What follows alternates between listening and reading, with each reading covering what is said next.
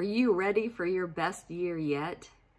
We have reached December 30th. If you're going through this series of Turn Your Holidays into Holy Days with me in real time. And so today we're talking about how to set yourself up for your best year. There's 3 steps that I cover in this today, and I want to just briefly go over them with you.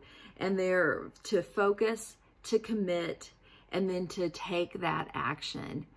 And so how do we set ourselves up for that best year? You know, you kind of take some of the things that we've been looking at over the last few days, things like gratitude and noting your highs and your lows and picking that verse and that word for the year.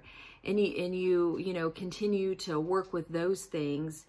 And then the first step here is to focus inward. You know, too often, and especially again right now at this time of year, there are a lot of things coming at you.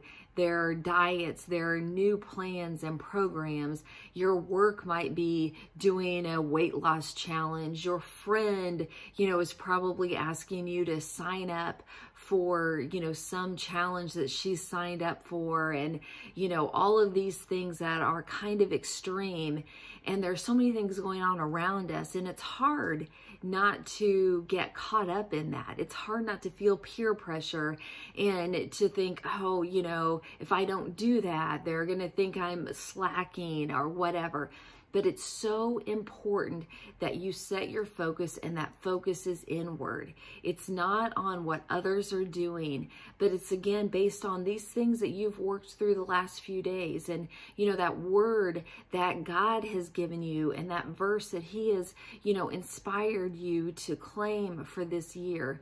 So focus inward, focus on how to honor your life, to honor your body, to honor your age and stage of life, where you are right now.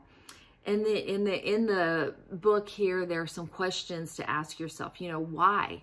The big thing is, why do you want this thing? What is that motivation? And then, of course, will this make me a better person? Will this improve my interactions with others? And of course, look for a biblical truth that you can apply. There's no greater place to find motivation and inspiration than God's word. Look at His word and what you want to put into action.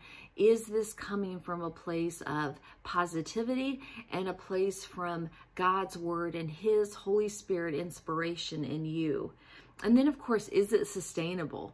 Again, so many things that are going to come at you right now are not sustainable. Yes, you might be able to give up a food or a food group for a short amount of time, but can you see that? You see yourself doing that 6 months, 12 months from now, when you're 80 years old, can you still be doing that thing? So is it sustainable? So again, set your focus and make sure that focus is inward. And then the next step is, once you come up with that focus, commit to it.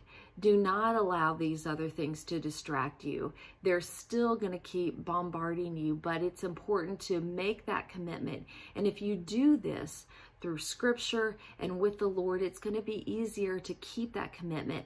And again, if you're looking for a community, I have a faith and fitness support and accountability community where the women there are focused on their plan.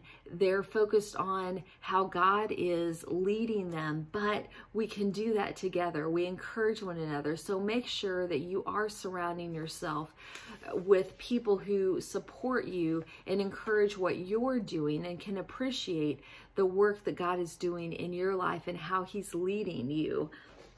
And then finally, take that action. Implement the steps that you need to implement and take to make this action, to make that focus, to make that commitment something sustainable. So the best part of next year, if you do these things, is you're going to be looking back, and you're not going to be stressing, and you're not going to be obsessing over the changes that you need to make, because you're going to be able to carry these sustainable, lasting changes into the year ahead. And that's what I want for you. And that's how you can have your best years, by implementing these things and seeing that when you truly integrate your faith and fitness, it does lead to sustainable, lasting results.